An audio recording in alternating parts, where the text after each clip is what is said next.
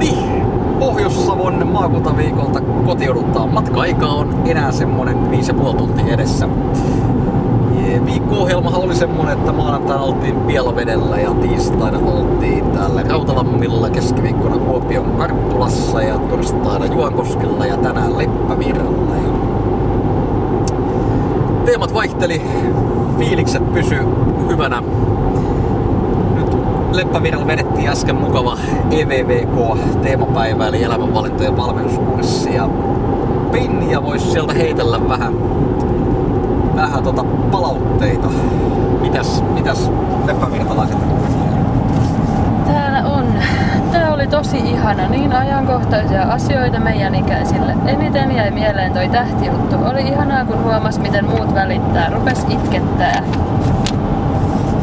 Hyviä tunteja. Se rentoutus oli paras. Pystyi hengittämään vaan eikä tarvinnut miettiä mitään. Tunnit oli kivoja ja rauhallisia. Niissä puhuttiin tärkeitä asioita ja niitä jaksoi kuunnella. Kiitos.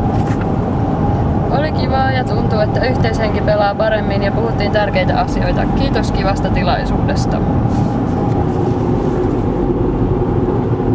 Jep, tavoitteet siltä osin niinku täyttyy ja ensilumi jäi kokematta nyt täällä päin. Mä muistan, että vuosi sitten kun oltiin samalla suunnilla, niin alkoi ripotella just viimeisenä päivänä lunta ja silloin oli arvottomat kelit, huonot kelit ajaa pois takaisin, mutta nyt näyttää ihan hyvältä.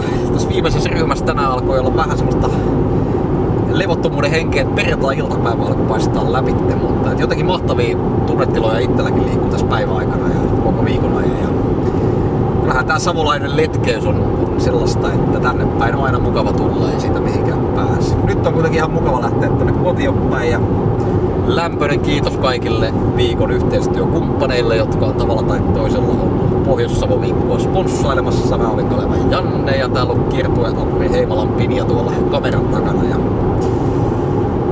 matka jatkuu.